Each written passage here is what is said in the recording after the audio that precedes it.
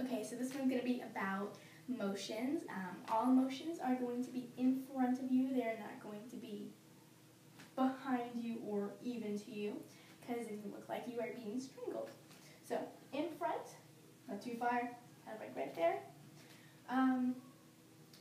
This is called your Cinnabon. This is called your Cinnamini. So, in your high V, your Cinnabuns are going to be out. Do not break your wrists. These do not look pretty. Straight like that. Cool. You just bring it down for a low V, also in front of you, not behind. T, make sure they are in line. There's a lot of this and this going on. Just straight. Baby T. Arms are not up or down. There's bam right there. Daggers. High touchdown. Make sure there is no space in between here. It'll drive me crazy when this happens.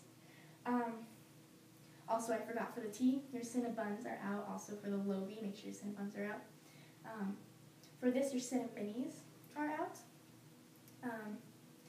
For the touchdown, your Cinnaminis are in. Also, no space right there. Low touchdown. Cinnabuns are going to be out. Tight together, not out like this. Is that a high V or a touchdown? I don't know. Let's see. We call these splats because we have no other name for them and nobody else does, really. So, also another thing about your fists.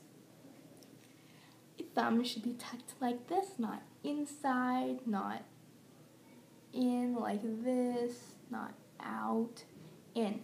Cool?